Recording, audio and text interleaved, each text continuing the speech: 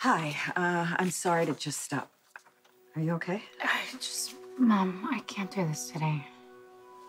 I haven't been drinking, Sam. I just wanted to see you. To tell me that you're getting help? May I come in? I think we've said everything we need to say to each other. We've said a lot, but we didn't say everything. And I would appreciate it if you'd give me one more chance, please.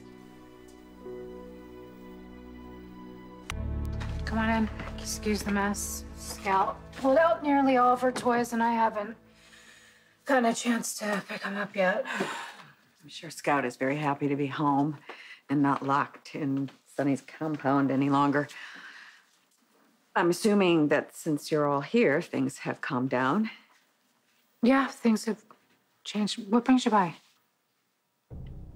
I wanted to apologize to you for what I said at Thanksgiving. It was a cardinal sin as a mother, and I am truly sorry for Mom. that. No, I have more to say. I wanted to tell you how sorry I am for the constant disparagement of Jason. He is Danny's father. He is essentially Scout's father. You're a unit, you're a family, and more importantly, you're an adult. Perfectly. Mom, stop! Sam, I'm sorry. I didn't come here to upset you. I'm sorry. I didn't sleep much last night. Oh, yeah, well, you got a lot going on, and you should just do whatever it takes to try to be easy about it. I just came to make amends and to let you know that I know that you should live your life the way you see fit, and that I respect that your choices are your own. So, wait a minute, that's what this is all about? You came to make amends and to respect my choices? Is this an attempt to get me to accept your drinking? No, this is not about my drinking. I'm not here for your live and let live attitude right now, but you want me to accept drinking in your life so you can accept Jason in mine, right? I'm just your mom. And I just still want to be in your life, and I want to be in my grandkids' lives because I love you and I miss you. But not enough to do what's best for us. You don't realize what you do with your life affects all of us.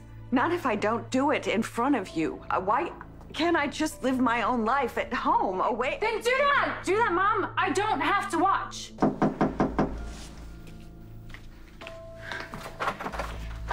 Hey, sorry for just stopping by. Come in, please. My mom was just about to leave. Yeah, I was just on my way out. It was very nice to see you, Elizabeth. Yeah, okay.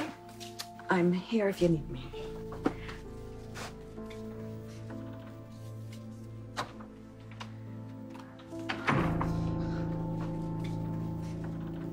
I'm sorry again for just showing up. No, gosh, no, that's okay. What brings you by? Well, I wanted to talk to Jason. Is he here? No, he's not. So where is Jason? He's out of town. Work. Oh, well, I was reaching out because of Jake. Jake? Is everything okay? Yeah, he's fine. Franco's in Geneva right now for a specialized treatment. And so I just thought it might be nice for Jason to spend some time with Jake, you know, to keep his mind off of things. Yeah, Switzerland, that's pretty far away for treatment. Yeah, and expensive. Franco is having some neurological issues. And Kevin said there's a doctor there that might be able to give him some answers. So we thought it was worth it, you know, for a little peace of mind. Of course. Well, I hope everything works out okay.